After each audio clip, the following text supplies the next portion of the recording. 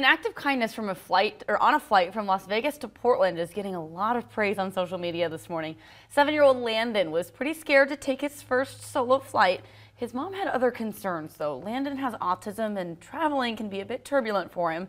She didn't know how he would do by himself, so she wrote a note to his neighbor on the plane, hoping that they would help out when Landon gave them the note. She stuffed some cash inside as a thank you.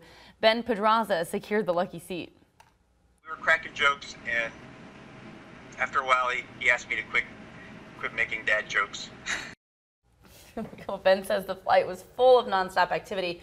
He captured that photo at the end to assure Mom that everything was okay, and Ben ended up donating the cash that was given to him as a thank you to the Autism Society in Landon's honor. Oh, that is awesome. Playing something that can be tough for anyone. anybody, So yeah, always helpful, goes a long way.